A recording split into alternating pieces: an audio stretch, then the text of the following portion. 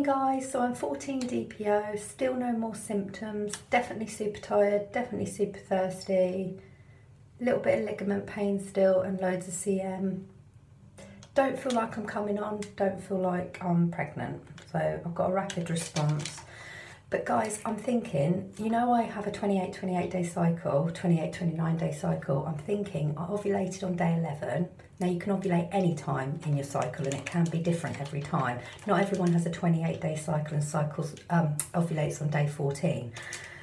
What I'm thinking is, I didn't calculate it right, did I? Because I ovulated, my positive static was day 11, my pain was on day 12, so I definitely ovulated between 11 and 12.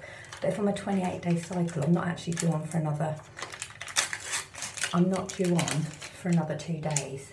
So I was 25 days yesterday into my cycle, so today's day 26, so I'm 2 to 3 days away. This is a rapid response. 1, 2, 3, 4, 5, 6, 7, 8, 9, 10. It says a 5-second dip. There you go. These are meant to be very efficient the day your period's due. But as you know, we're all eager, aren't we? Let me see that. Yeah, it's going across. Got not much really to say apart from thank you so much for joining the Instagram family. That's brilliant. If you send me a request, I'll accept you. I've gone private just so that we don't get any untoward people on there. No, that's a joke. But yeah, send me a request, send me messages. I'll gladly reply. Comment down below if you've got anything you'd like to say or any advice. Love all your little comments. It's brilliant. And I'll be back in a minute. Oh look, the control line is up. I'll see you in 3 minutes time.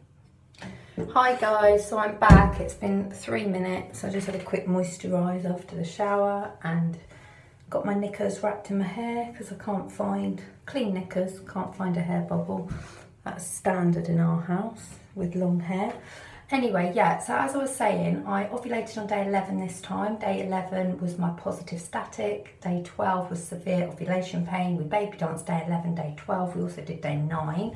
So I think I'm all in with a good shot. But if you remember a few cycles back, I also ovulated on day 9. But I spoke to my doctor and she said, that's absolutely fine ovulating on different times. You don't always ovulate bang in the centre of a cycle. She said, as long as your luteal phase is 12 to 16 days, as in for implantation, everything should be fine. She said, you can ovulate at different times. Well, I've definitely been granted the long luteal phase. That's fine. So today I'll be day 26 of my cycle. Yes, I worked it out slightly wrong, sorry. It's because in my head I'm still thinking I'm ovulating on day 14, which I usually, a few cycles back before the miscarriage, I was always like day 13 to 15. That was pretty standard for me. It was after the miscarriage that it sort of got a little bit with a mid-cycle bleed once and the ovulating day 9. But yeah, it is normal to ovulate on different times. Anyway, without further ado, let's have a look at this rapid response. Well, I can see in the camera, I can't see anything.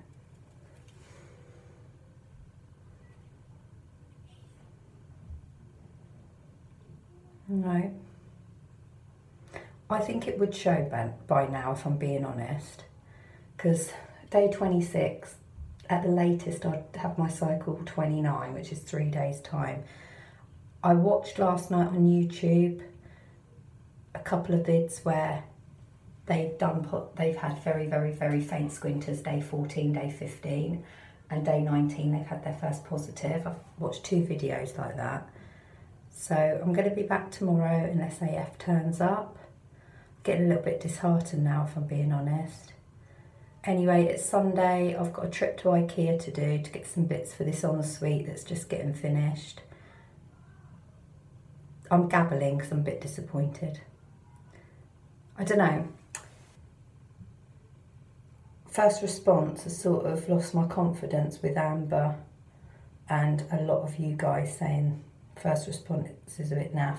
As always, I'll put a still shot at the end of this video, and if you follow me on Instagram, Ingrid Mama Love, I'll put a shot on there. But 14 DPO, day 26 of my cycle is a BFN at the moment, guys.